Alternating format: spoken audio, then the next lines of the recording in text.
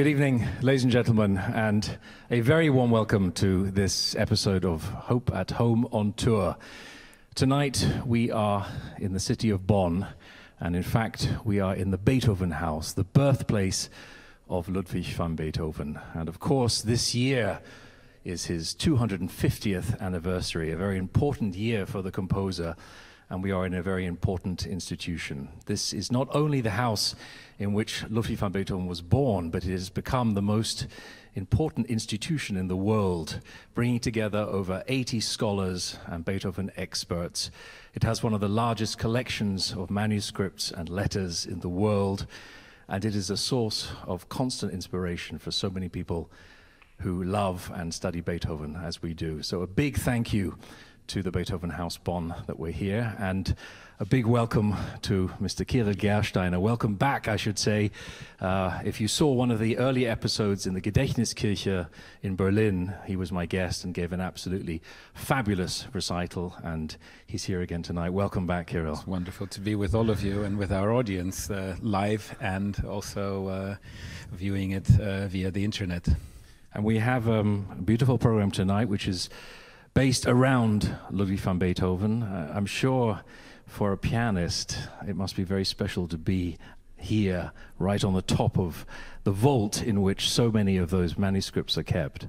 Yes, I feel, I'm certain some energy source is emanating even through all the concrete that protects the vault, but all the manuscripts, I think, are making the piano vibrate in a different way, for sure. Ladies and gentlemen, the very first president of the Beethoven-Haus Bonn was the violinist and composer Joseph Joachim. He is one of the most fascinating figures of the 19th century, not only a wonderful violinist, but somebody that really understood about the presentation of music. And it was he who was responsible, together with the citizens of Bonn, in keeping this birthplace of Beethoven alive. Without him, we probably wouldn't be standing here today. And since the beginning of this year, I have the great honor to follow in his footsteps as the new president of this institution. And so we thought tonight we would begin with a piece by Joseph Joachim. This was composed in 1854, and it's one of his 3 Hebrew melodies.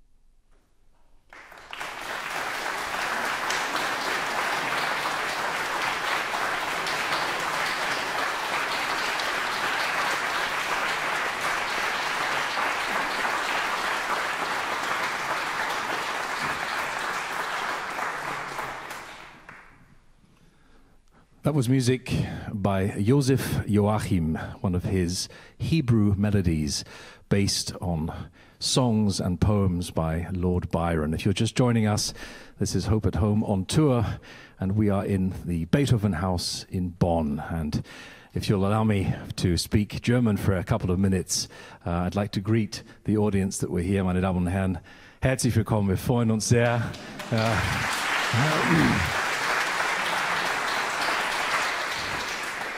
Wir freuen uns sehr, dass Sie hier sind, dass wir hier sein dürfen. Und als Malte Böcke uns vorher kurz angekündigt und es gab schon einen Applaus, Kirill Gerstein sagt es mir, ach, Applaus, ist das nicht schön?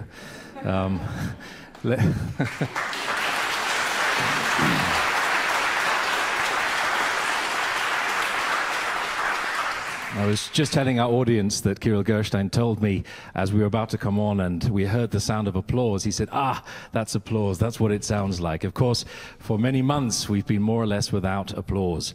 And in fact, the last public concert that I gave before the lockdown was exactly here on this stage on the 10th of March. It was part of a series dedicated to Beethoven. And the world was very different back then, was it not, Kirill? Yes, it really seems like a lifetime away, but more even than the applause, I think it's the sound of communal listening and of communal silence when we are paying attention to this magical substance that music is. I think that is something that we miss sorely every day, and I think we can only hope for a restoration of concert life as soon as it's possible and safe. Has your perception of music changed in the last 3 or 4 months?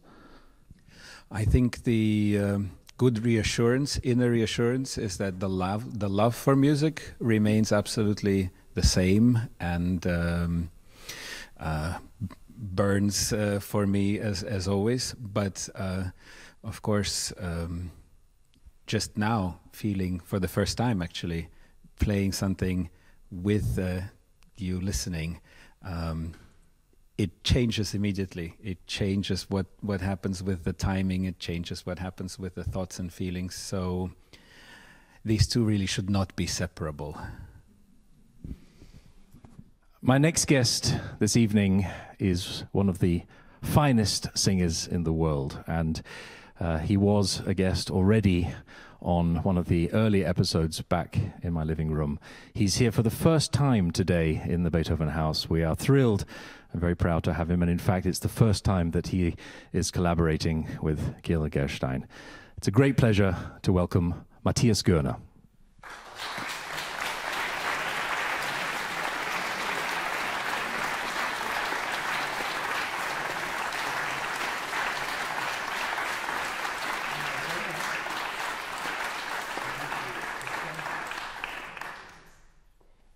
We start with a song by Schubert, Frühlingsglaube, and there we play a lesser-known Beethoven song afterwards, 2 songs by Mendelssohn, and at the end you'll hear again in homage to Beethoven, to the man of this house, a song that's quite a humorous one from Beethoven on this occasion.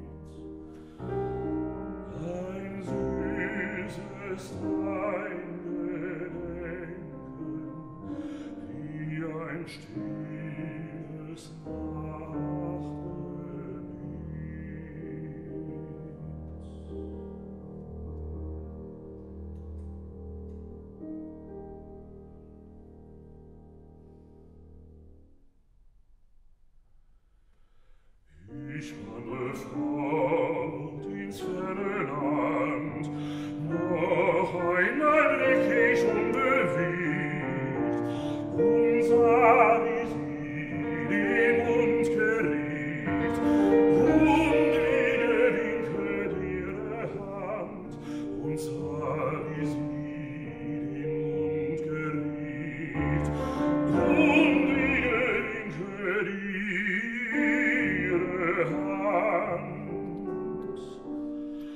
Wohl rief sie noch ein freundlich Wort mir nach auf meinen trüben Gang, doch hör ich nicht den liebsten Klang, weil in der Winkel traten fort, doch hör ich nicht den liebsten Klang, weil in der Winkel traten fort.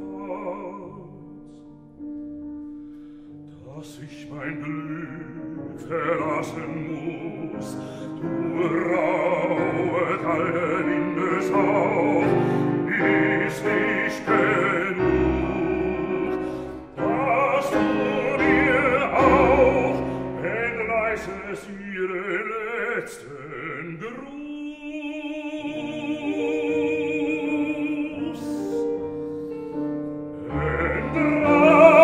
Entreißest ihren letzten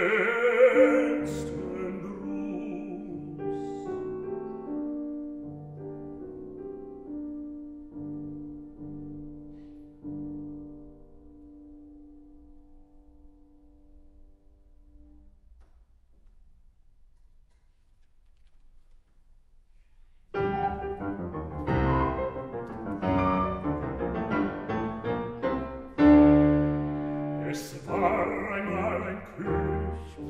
Hat einen großen Floh, den liebt gar nicht wenig, als wie seinen eigenen Sohn. Da rief seinen Schneider, der Schneider kam herein, da biss den Junker Kleider und biss den Hosen an.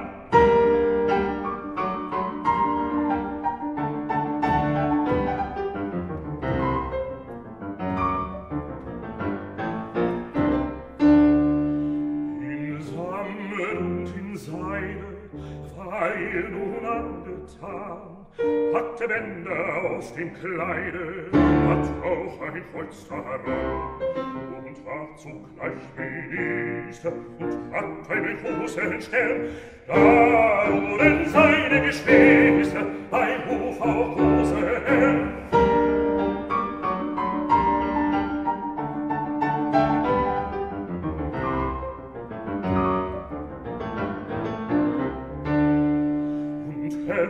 Faul am Hofe, die waren sehr geplagt, die Königin und die Zofen, gestochen und genagt. Und durften sie nicht knicken und weg sie jucken nicht, wir knicken und ersticken, doch gleich wenn einer sticht. Wir knicken und ersticken, doch gleich wenn einer sticht. Ja, wir knicken und ersticken, doch gleich wenn einer sticht. Ja, wir knicken und ersticken, doch gleich wenn einer sticht. Wenn einer sticht.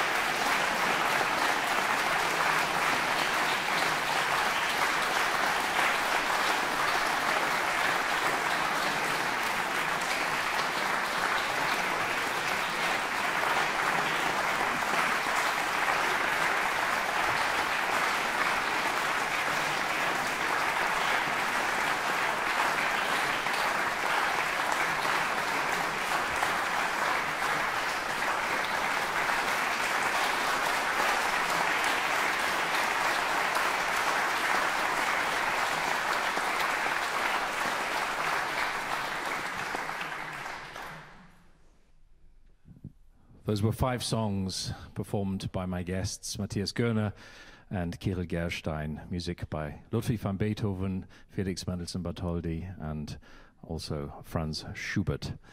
And if you're just joining us, this is coming from the Beethoven-Haus in Bonn, the most important institution connected to Beethoven in the world. We're in the magnificent concert hall in which there are several hundred concerts and events every year.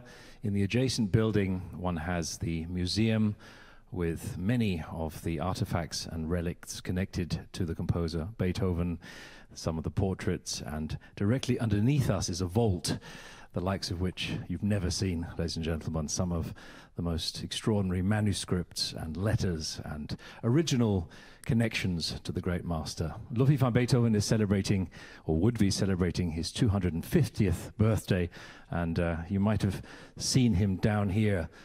He has been accompanying us throughout this whole series. Mr. van Beethoven usually had been in my living room from the very beginning, but when we started to go out on the road, we thought it was imperative to take him with us. He looks after us and we look after him, and we thought if we're coming back to his birthplace, then it's only right and proper that he joins us tonight. Of course, we could not be in Beethoven-Haus without playing music by Beethoven.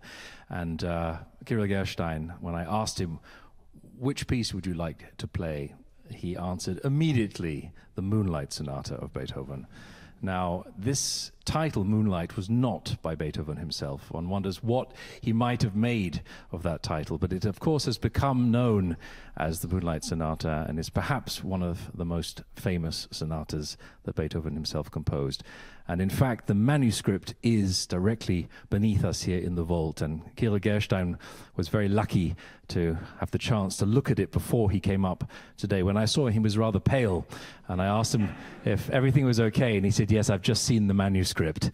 But he was all the more passionate to come and play it for you today. So please welcome back to the stage, Kirill Gerstein.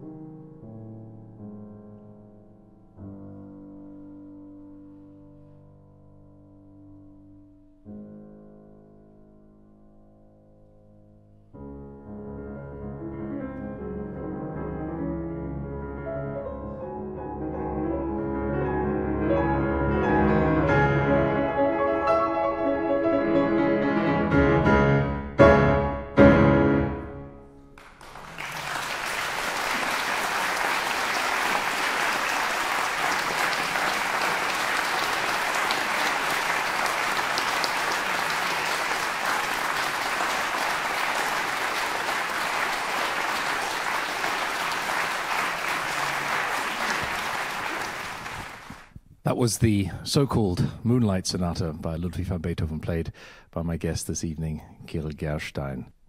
Kirill, You were talking earlier about what it was like to see the manuscript of the piece that you just played.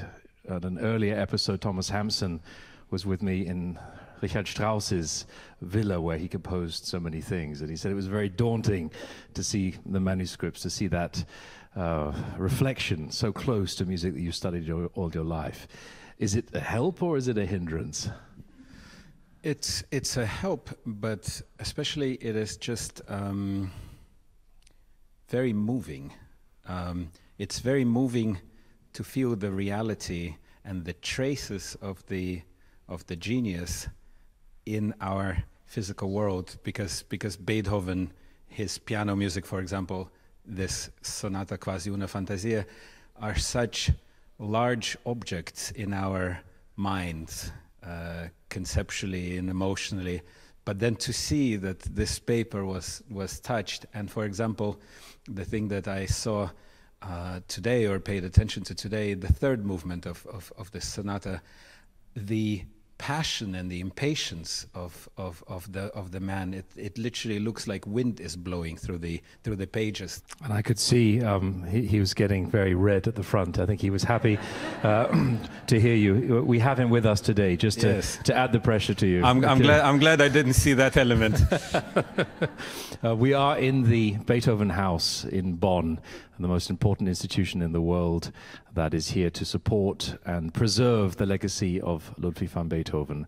The first president of the society was Joseph Joachim, and in fact there are several connections in my life and in my family also to the great Joachim. In fact, this violin on which I'm lucky enough to play is the 1742 Guarneri del Gesù, the ex-Lipinski.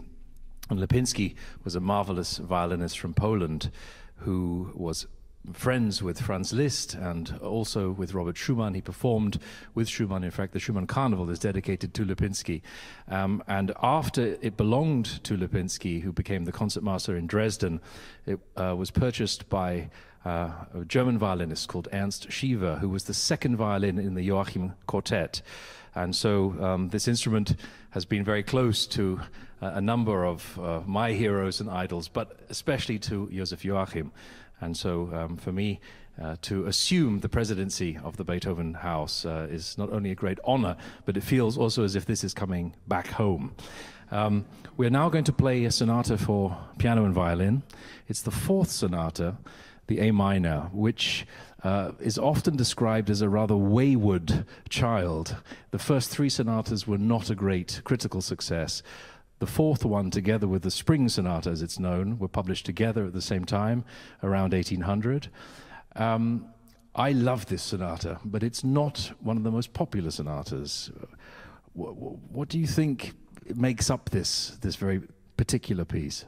Well, I think there's, and in that sense, I like that partly through discussion, partly through our preferences, that this sonata today is next to the Quasi una Fantasia for piano, especially with that last movement, because I think this shows the manic and the obsessive side of Beethoven. This first movement, and the second movement, again, the humorous side and a good-natured one. So they're very interesting sort of emotional tones to both the pieces that we have this evening, and I think it shows that how virtuosic and creative Beethoven is, not only compositionally but also emotionally.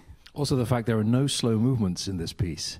Each of the three movements are of a kind of a pressing quality. The presto, the fast opening, and then the andante in the second movement. It's almost as if he has nowhere to breathe. He keeps us breathless till the very end, don't you think? Yes, and in some way, and speaking about Joachim, I think there's something Schumannesque about this, also about this first movement, that it will do, actually in fact maybe all three movements, that it will do things on an impulse. It feels not as structurally planned as some other more monumental pieces of Beethoven. Not to say that I think this is not planned, but it gives this illusion of kind of an outburst of creativity that I think inflamed Schumann's imagination very much. And one critic called this spicy. So we'll see if we can play in a spicy manner. Yeah, I'll think about Joachim.